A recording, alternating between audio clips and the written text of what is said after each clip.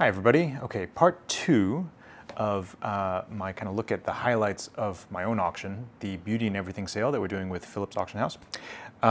Before we get to that actually, because we have a few loops around, people often don't know which way around you're meant to use this. You're meant to use it this way. Like the reason why there's this wide part is so you can hold it in your eye like that.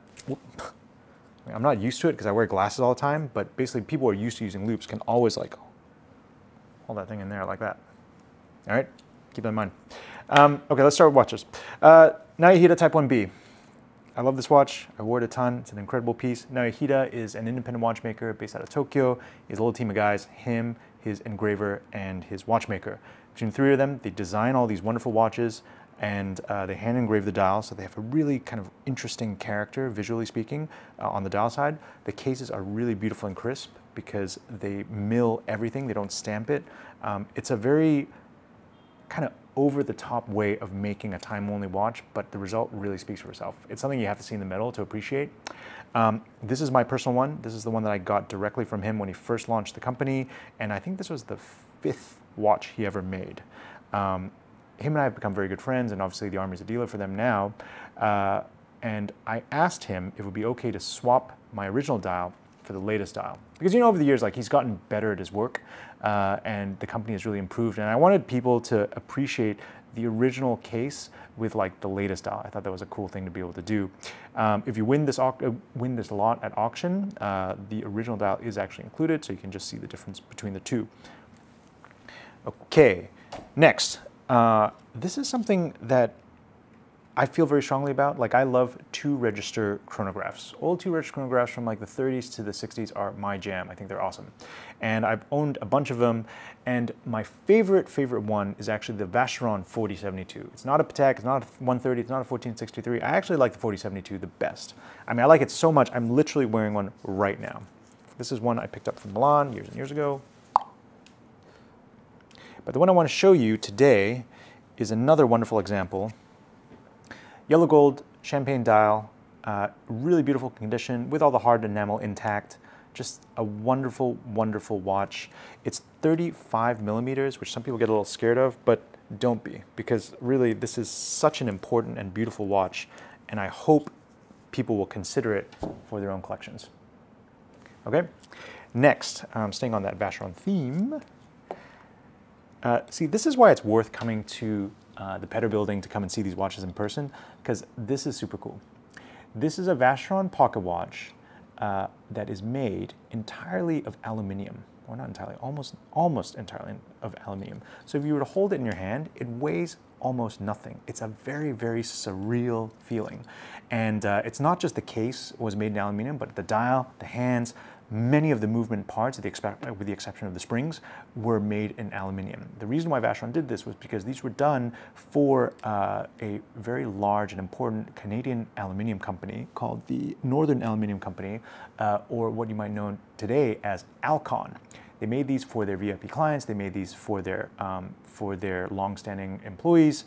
This one was for Mr. W.E. Bennett and was presented to him in 1956. All right. Check that out. Why do you need to own a pocket watch today? Well, A, they're beautiful, beautiful things, and B, you can use it as a desk clock. I actually use a lot of pocket watches just as a desk clock because you can get a little plastic stand, just sit it right there. It's a wonderful thing to look at. Okay. Okay, next. I love this. This is something that actually I have to thank Ben Clymer for. Ben was at the shop in New York years ago, and he was wearing one of these, and I was like, what is that? He's like, oh, this is a Portuguese, but this is not the regular IWC Portuguese. This is actually a remake of the original Portuguese way back in the 30s. Now, what makes this remake, which they made in 1993, so special is that. It is an incredible reproduction of the original pocket watch movement. It's got beautiful finishing, and it's just a level of finishing that like you don't see on IWCs anymore. I want to just wind that up so you can see that. You'd probably hear that, right? Like, because it's such a big movement and it's a big ratchet. It clicks loud. And check that out. I don't know if Sam, is it glaring or is it okay? Yeah, it's okay. It's okay? Okay, good. Yeah. It wears surprisingly small. I mean, I wore it quite a bit myself, and this is by far and away the largest watch I've ever owned. It's very thin, which is why it still wears okay. I have a 6-inch wrist. For anyone a bit bigger than me, I think they would very much enjoy this. It's also a platinum example of it. So they made 250 of these. This is number 10. Next. This is a very old Omega from the very early 40s, and it is the most beautifully preserved old watch I've ever owned. Like, it was literally new old stock. Just fascinating numerals, like kind of Art Deco-y, long, elongated, with these interesting hands that are syringe-like. If you look at the case, the condition is just super, super crisp, and the lug holes are very much intact. Small little thing, 31 millimeters, but it has a lot of presence because it's got this thick domed crystal on the top.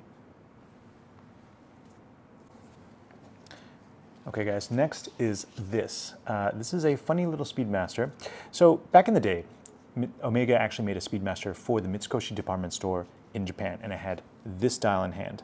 And I, years ago, managed to get just a spare loose dial and set of hands, back when Omega used to sell these as service parts, and I socked them away in the drawer thinking, okay, one day I'm going to do something with these. I didn't want to put the dial in hands into like a regular Speedmaster case because they're always a little bit big for me. And eventually Omega released the FOIS, the first Omega in space. And the FOIS is a little bit smaller in diameter. It's got straight lugs and no crown guards. And I was like, all right, perfect. This is the watch that needs to have this dial in hands. And so that's what I did. And that's how we ended up with this thing. What is cool about the Mitsukoshi dial, right, is that obviously it's a panda dial, but it's also silvered. So it's not like white. It's got this nice kind of silverish finish to it. And the hands are actually very unusual. If you think about it, most Speedmaster hands are actually black and white and they're painted, whereas this one is also a silvered hand. So the look of it is very different from a normal Speedmaster. Check it out. It is something that needs a little bit of closer inspection. I put it on this black NATO just to kind of sporty it up a little bit, but I love it. I love it. I will miss this one when it's gone. All right. Last but not least, because I think this bears a little bit of explanation. I've got two of the H. Moser collabs we did, the Total Eclipse. Okay, the Total Eclipse is based on is a collaboration we did with H. Moser. It's based on the phenomenon of a total solar eclipse. What we did was we took a Vanta black dial, which is the blackest material in the world. We took a Vanta black dial, surrounded it with a ring, a polished inner bezel of either red gold or steel. And the idea is that that's a kind of it's been inspired by a total solar eclipse. Because during a total solar eclipse, that's the only time you look at the sun and see the halo, the corona around the sun. Now, theme of the watch aside, these are sold out. These were meant to be sold out, and what I did was I actually kept back two pieces, the last two pieces of the production run, as a gift from the Armoury to the Armoury team. So these are actually not my watches, these are my team's watches. And the idea is that when we sell these, the proceeds of these will be split among our team. Also, I had a really great artist make these. So his name's Gabe Lau, or you might know him as Labeg online. And he makes these like cardboard sculptures of watches. So hold on, let me put the watch and the thing together. They are so cool and so like just weird and wonderful. Gabe was telling me his process. So he actually really tries to focus on the detail. And although it looks a little kind of almost a little janky, it's actually incredibly detailed. Like, he will render out the crown properly. He actually makes sure that the diameter of the watch exactly matches the original real thing. In the case of these little sculptures that Gabe did, he even tracked down Vanta black paint so that he could at least come close to recreating a true Vanta black coated dial. There are many different grades of like Vanta black, and so what's in the watch is much higher grade than the paint, but it's still like awesome that Gabe went to that sort of level of dedication. Oof. All right, so that concludes part 2 of my kind of highlights at the Beauty and Everything sale. The thing is ending on Tuesday. If you guys would like to know a little bit more about any of the other watches, please let me know. I'll see if we can just squeeze one last episode in before the auction starts.